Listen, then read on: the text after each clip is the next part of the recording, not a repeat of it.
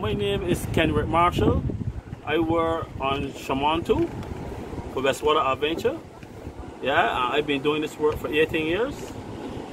Since the boardwalk, we started to see more tourists, and I find too that not only necessarily tourists, we got a lot of Bay agents too who just come down and really like enjoy the view of the beach, and they just use the boardwalk also for that. The Bay agent people, it's only tourists.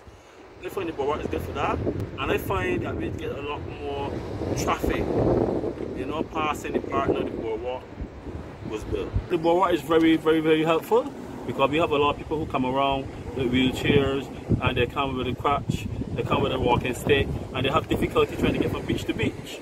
And trying to get onto the boat and all that from so far away, of course the dead sand was very, very difficult. So since we get the concrete walkway, boardwalk, it was very, very nice to see the people wheeling across there, walking with a cane and walking with the crutches to get onto the boat, more easier access.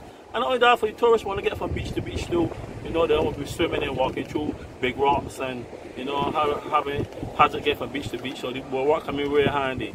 It's very helpful. And it also helping us too, I find some parts, you know, the beach, the sand building back. So that's what I love about it mostly. Yeah? And it helps to get the guests to the park for me.